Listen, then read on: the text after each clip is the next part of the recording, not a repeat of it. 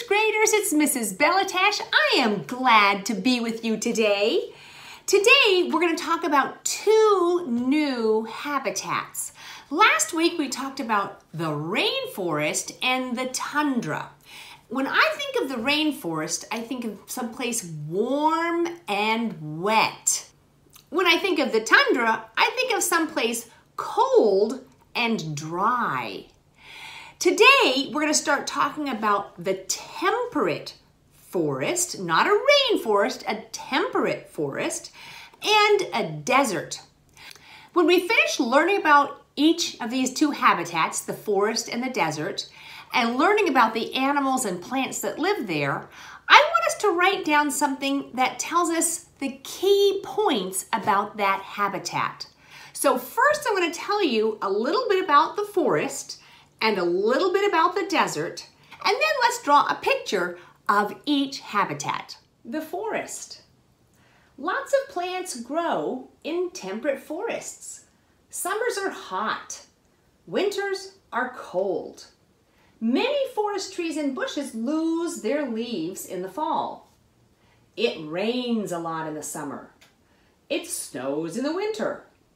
There is always water for plants and animals in the forest. Blue jays and chipmunks live in the temperate forest. The desert. Plants grow in dry, windy deserts. Desert plants get lots of light, but they get very little water. Cactus plants have long roots. The roots spread out beneath the desert floor. When it rains, the roots take in lots of water. Cactus plants store water in their thick stems. Lizards and elf owls live in the desert. Remember, we want to pay attention especially to the adaptation, the way that that plant or animal is suited for the environment. Let's start with the American beech, and that is a tree, a beech tree.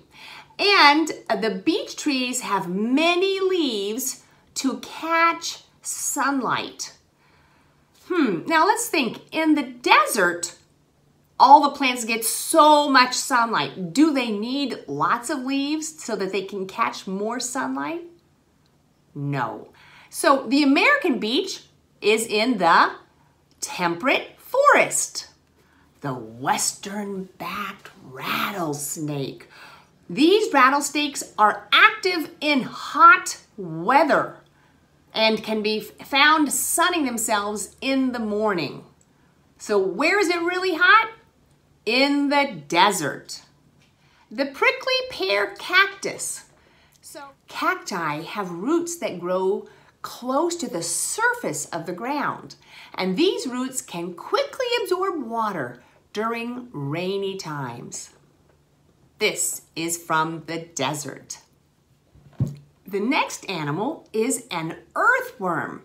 Earthworms tunnel in the moist soil to find food and to hide from predators. Is the soil moist in the desert? No. This lives in the forest. Okay, an ant.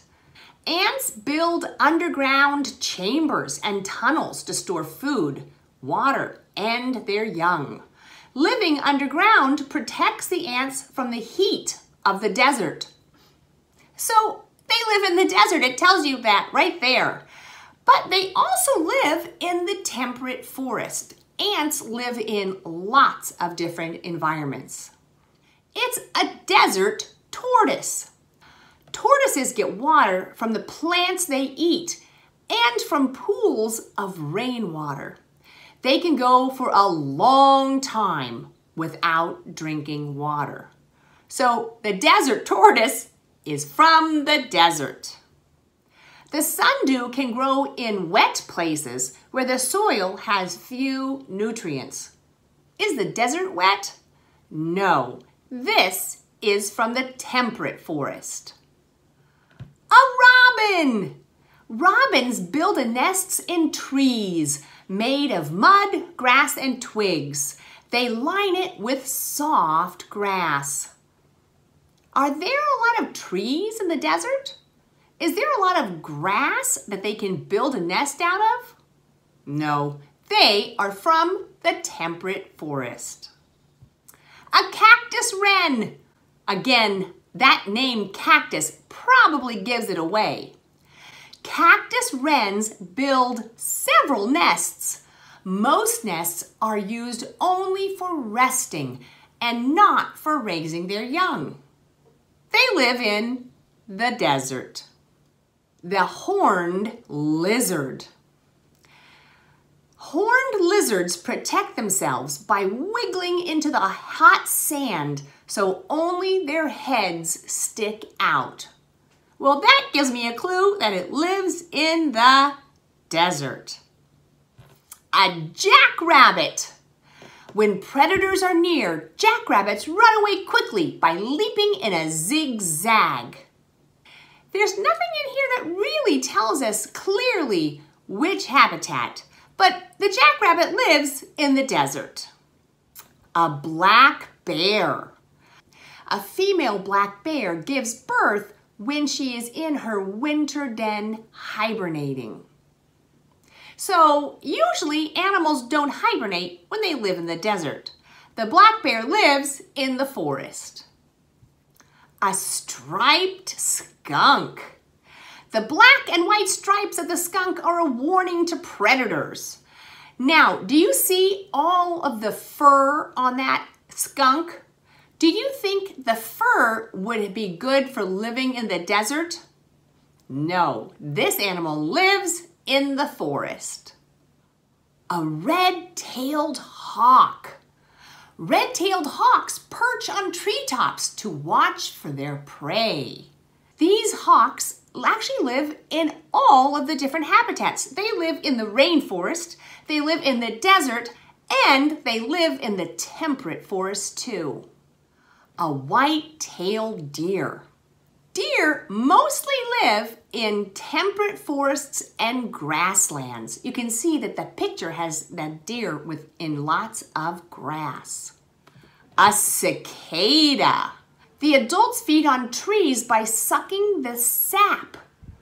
Wow, so this is from the temperate forest. I've got my science notebook and I put desert over here and temperate forest over here. And now I want to think about what was the key things about the desert? What was important about the desert that makes it different from the forest? This is what I wrote about the desert. And I also drew just a simple picture to help me focus on the things that are important about the desert. In my picture, I have the sun because deserts get a lot of light. I have a cactus, which shows that it doesn't get a lot of water, and I have a snake. I wrote, the desert is hot and dry. The desert gets a lot of sunlight. The desert gets a little rain. Plants and animals must adapt to a hot, dry environment. Now you can write something different that helps you focus on the key points about the desert environment. And this is what I wrote about the temperate forest. The forest has a lot of trees. The forest gets plenty of water all year long. It can get cold, so animals need fur to stay warm. And in my picture, I have the trees, lots of trees, and I made it a little bit darker down here because there's so many trees, not as much light reaches this forest floor. So this is what I wrote, but you can write your own information about the forest. All right, first graders, next week we're going to be learning about a pond and the grassland. I'll see you next week.